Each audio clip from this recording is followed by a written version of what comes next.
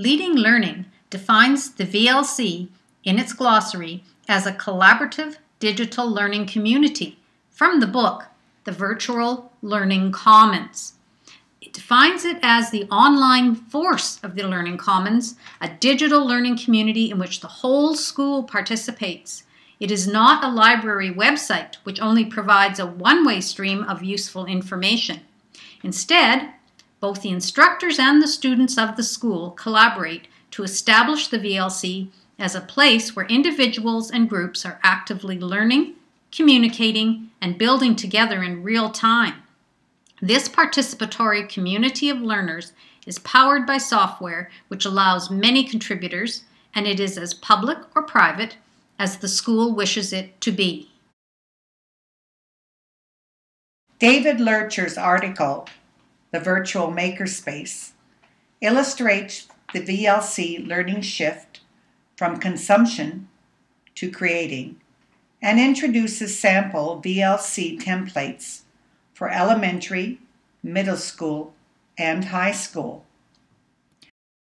As in the first template, VLC Home and Information Center, you will see the following headings: Learning Commons Information, Draw Them In, Learning Commons 2.0.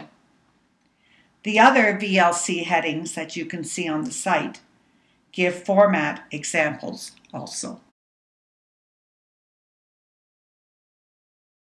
Here are two well-designed VLCs that engage students to participate at an elementary and high school.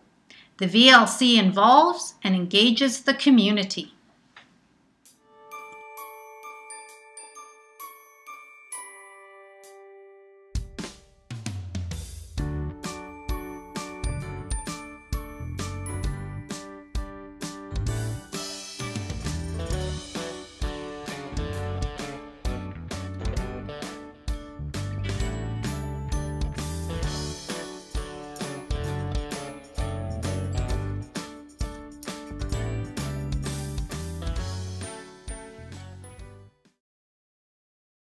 Key descriptors for rethinking Learning Commons virtual spaces are 24/7 access with centralized support,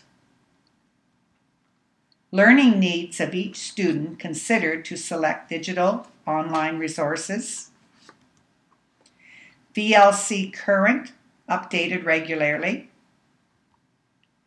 VLC online spaces safe, flexible, and designed to accommodate a variety of learning activities.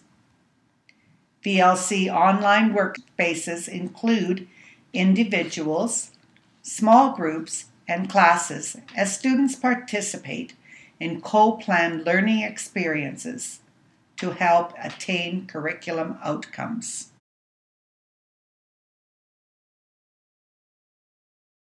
Share and discuss questions from the Learning Guide with other staff members. How does or can your VLC shift from a library website to a collaborative learning community?